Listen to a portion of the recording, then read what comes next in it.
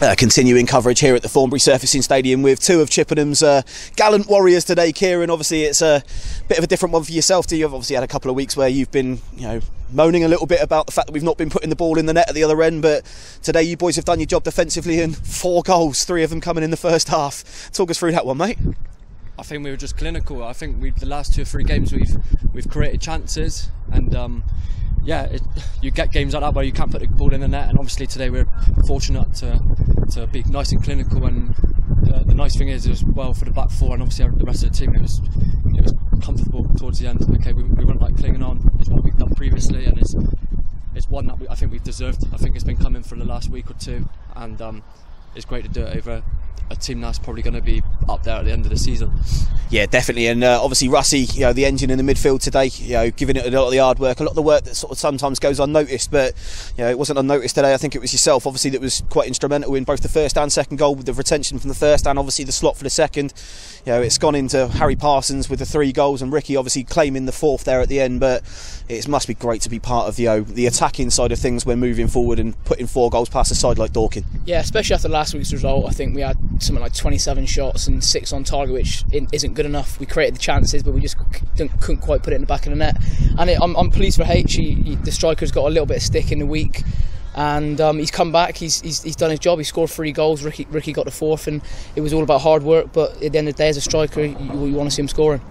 Yeah, and Kieran, obviously switch back to yourself. Obviously we've just had the news break from Mike that one of your defensive stalwarts over the last couple of weeks is now obviously returning to the parent club as captain. Obviously you must get to know these lads when they come in quite well and embed themselves quite well within the team. Obviously, have you got any sort of messages and well wishes that you'd like to pass on to Callum, because I think he's had an excellent shift here at Chippenham on loan? Yeah, he's a great lad. He's been coming up with us 2 in the car for training and games, but yeah, brilliant lad. Got a great career ahead of him, but yeah, he's been excellent, and the most important thing is he's worked his socks off, and he's bought into what Cookie and everyone else has wanted to do, and obviously he's been brilliant on us lads, and obviously he's put loads of great performances since he's been here.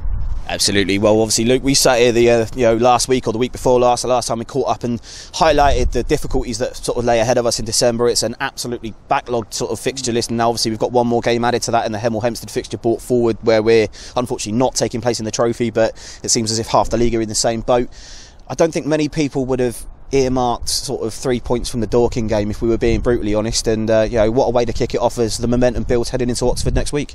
Yeah, one thing I've learned playing in this league the last few years is every game's different, and you look, we've beat Havant here, and yet we've lost the bottom of the league twice. So you can't go into any game expecting 3 points, expecting 0 points 3 times, as you're saying. So there we go. But we go into Oxford City next week. I think they're on a good run, but we got a good point there last year when they were a good side as well again. So we go there for the confidence, in the Hemel the week after, 2 3G pitches. Hopefully we can get the ball down in play, and we go there expecting to get as many points as we can. It's here, obviously it's just moving on from that as well. I mean, if we're going to sort of look at form and the teams that we've kind of got to know quite well in the league over the last few years, of all the teams we're playing in the December fixture, that's got to fill you with a massive amount of confidence now heading out to Oxford and Hemel. Yeah, definitely, and away from home this season we've been very strong. I know we lost in the Maidstone game, but it's like it sounds like a broken record. We probably created the most chances, and they had a scrawny little penalty, which is probably a questionable decision, but that's in the past now. But we know when we go away from home that we can go and get something from anyone in this league. So it's nice to get the 3 points today, but obviously we've got to think about the one next week now, and we're confident we can go there and get something. And of course, both of you, I think you got to know your families quite well as we travel home and away. Both of your parents and grandparents ever present here.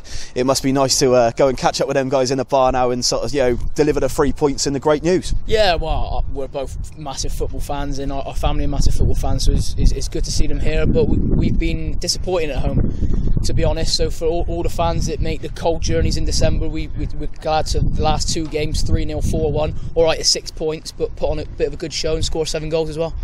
Absolutely. Well, I know you both got plans obviously for your Christmas parties and whatnot that you've got to shoot off to now. So he does. Parsons, get a nice comfy night in with the slippers, as it Pars? Super. Well, boys, 4-1 win at home to Dorking today. Both of you absolutely instrumental in that. Congratulations from all of us here, and we move to Oxford next week, and all the very best for that, lads. Cheers, take care, boys. Continuing coverage with Chippenham Town man of the match and hat-trick hero today, Harry Parsons. Harry, Have you ever done that before? First half, 8 minutes, blitz 3 in. I mean, surely not since the days of kiddies football have you gone and got an 8-minute hat trick, but it's happened today. Yeah, it was good feeling. Obviously, I've never done that before, and it's good to come here and played a few games, and it's good today to actually get the hat trick and get a few goals under my belt.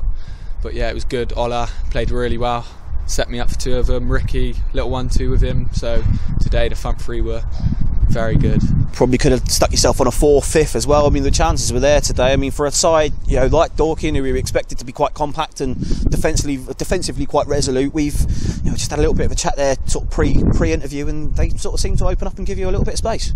Yeah, it was very open, to be fair, in defence today. It was very good attacking, but I didn't think defensively they were that good. I mean, had a few chances in the second half that we could have put away. It could have been 5-6 in the second half, but that's the way it goes sometimes. Left foot maybe come off the bar, but that's how it works, isn't it? It's a game sometimes, but obviously you've got yourself your man of the match here, and I'm sure you're one for the stat. It's top goal scorer now at the club, joint top goal scorer in one performance with the 3 goals. Obviously the goals have been quite sparingly going around the side this year, but you've given yourself a real sort of a real chance to sort of move on and kick on from here and put the ball in the onion bag a few more times. Yeah, so this week training I've been scoring goals, been getting them. I think last week or the week before maybe weren't finishing in training, and this week I have, and the goals have went in. Maybe I should have had a few goals in the games before, but that's the way it goes sometimes, and I've got the goals from last week and the week before all today.